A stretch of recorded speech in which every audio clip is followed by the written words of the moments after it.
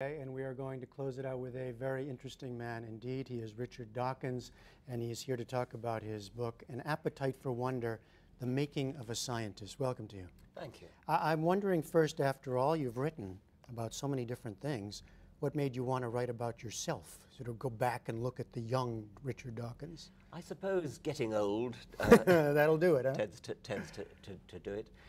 My mother, who's even older, obviously, has an excellent memory, and it was a rather good opportunity to listen to her reminiscing about my childhood. Oh, is that how you did it? Partly, yes, and the book even includes some extracts from her diaries, which she wrote at the time. She's a very good writer, actually.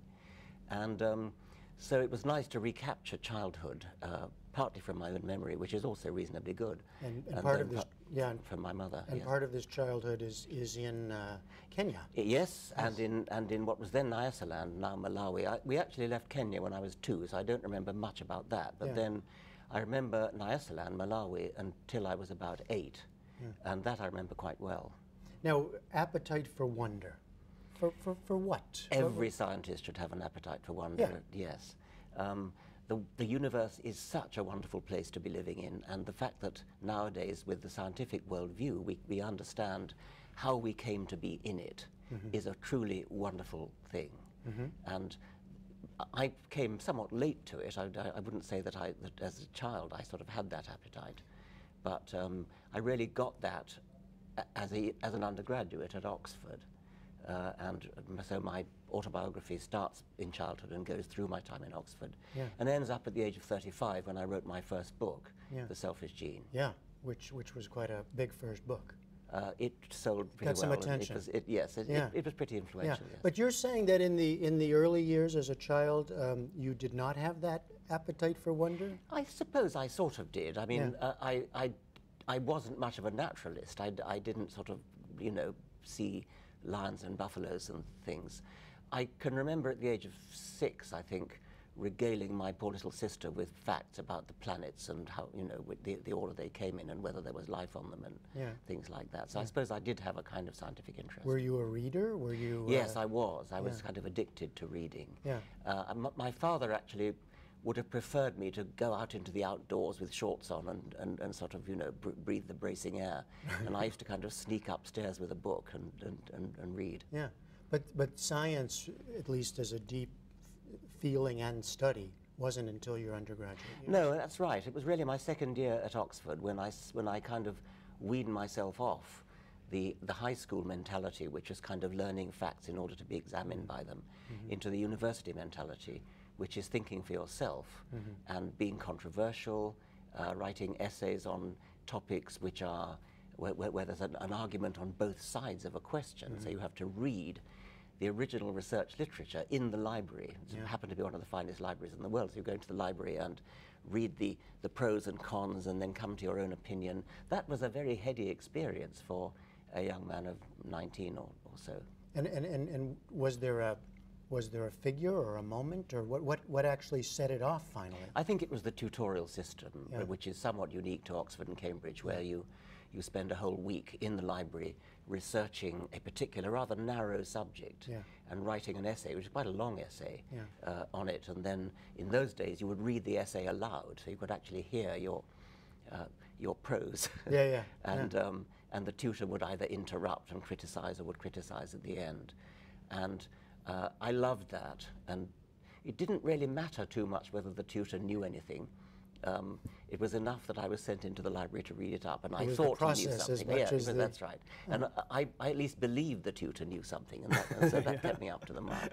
So when you look back, or when you went back to start writing the story and listening to your mother to go back, does it look like a straight path? Yes, I think from so. There to here. Yes, I did it I did it chronologically. Yeah, no, I know that, but I mean, does it look like I see how I got here, or were there sort of twists and turns? That's a very good question. I wouldn't say I wouldn't say it was that straight. I think it was a somewhat zigzag path. Yeah.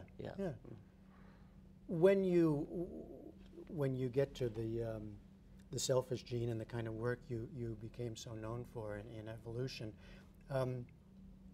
Was it a surprise to you how much of an impact that that had? Yes, it sort of was. I mean, I jokingly referred to it while I was writing it as my bestseller, but I didn't really believe it would be one. I mean, how could you? No, how could you exactly? But I certainly had a general audience in mind. But that's a slightly unusual book in a way, because it's written both for a general audience and for professional scientists. And I do have a little bit of a mission to persuade my fellow scientists to write like that. Well, I was wondering about that because, you know, not many do, and some do, and you're clearly one of them. But I hadn't thought about it, but you felt that way from the beginning, that you wanted to reach both audiences. Yes, I did. I think I wasn't quite aware of how influential it might be towards professional biologists. I thought I was saying what they already knew, and what I was doing in a way was saying what they already knew, but turning it into a different way of looking at it. It's almost turning it upside down. And it has been, I think, more influential to professional biologists than I realized. But it's also, of course, been read by lay people. Yeah, speaking of what we already knew or know, I'm wondering because these debates about evolution continue. I mean, certainly in the political realm and in the cultural realm. How much do we know about being human? We know for absolute sure that evolution is a fact. We know that we're cousins, not just of chimpanzees and monkeys, but of all living things that have ever been looked at. We know that because the DNA code, the machine code of life, is all but identical in all living things that have ever been looked at. So we are from a common stem. We are all cousins. We're cousins of kangaroos and jellyfish and octopuses and things like that, which is a startling thought to some people. And that is a definite fact, although you rightly say it's not universally accepted. It is universally accepted by everybody who knows anything. Well, you have famously thrust yourself into these kinds of discussions. I mean, why do you think this still is that, I don't know, doubt? I'm sorry to say it's religion. I'm sorry to say that it is systematic propaganda by churchmen. By no means all churchmen, of course. I mean, the Roman Catholic Church and the Anglican Church are all perfectly happy, and I think the Greek Orthodox Church are all perfectly happy with evolution. So it's some of the sort of Pentecostalist, Baptist, evangelicals who are not. And so is your writing, more recent years writing on religion, related to what we were talking about earlier about, I don't know, reaching to a general audience? Yes. I mean, I think that writing about religion, for me, is all of a piece with writing about science. I don't see them as very separate. I think that the hypothesis that there is a creator God, a creative intelligence, is a scientific hypothesis. It's a wrong scientific hypothesis, but it is a scientific hypothesis, and a very interesting one. I mean, if there really was a creator behind the universe, it would be a very profoundly important fact about the universe.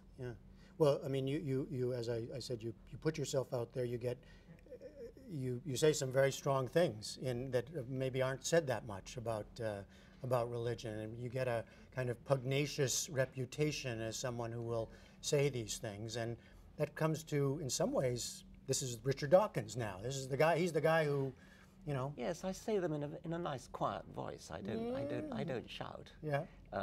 I do say things which are controversial. I think that's partly because we've all got so used to religion not being criticizable. That anybody who offers even mild criticism of religion, it automatically sounds strident and loud. But I mean, I've said in the New York Times, for example, that anybody who claims not to believe in evolution is either ignorant, stupid, or insane. Well, that sounds like an aggressive statement. It's just a statement of fact, and almost everybody in that category is ignorant. Ignorance is no crime. We're all ignorant of most of the things that are to be known. I'm ignorant of baseball, and I'm not in the least insulted if somebody says to me, "You're ignorant of baseball." And the people who doubt evolution are ignorant of biology, and it's as simple as that. All right, and as far as the Richard Dawkins life story, there's more to come? Yes, obviously I hope so. I'm deeply involved in the Richard Dawkins Foundation for Reason and Science. Which no, I'm sorry, I didn't mean. I meant the book. Oh, right. Is continuing that yes, story. It is continuing. Okay. I hope the rest of the story continues. Well, I mean, I was just saying about the foundation, which is occupying most of my time at the moment. I have now just about finished volume 2 of the autobiography, which takes me from the age of 35 to nearly the present, and that's not chronological. That's thematic. It seemed to be more suitable to do the first one chronologically and then the second one. All right. This book is An Appetite for Wonder: The Making of a Scientist. Richard Dawkins. Thank you so much. Thank you very much.